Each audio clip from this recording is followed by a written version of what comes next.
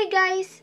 In this video, I will show you how to change Spotify password using your Android phone. First, open your Spotify app.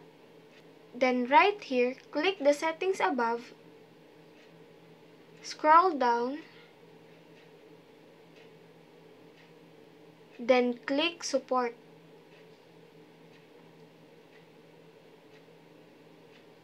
You will see here the can't reset password. Click it.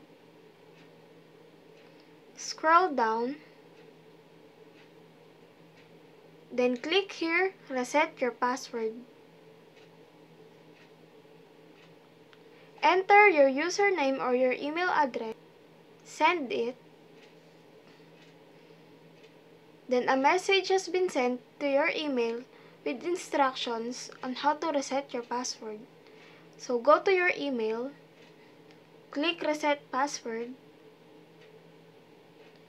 then enter your new password and just re-enter it. That's how to change your password on Spotify. If this video helped you out, please consider leaving a like and let me know in the comments if you have any question. Have a good day!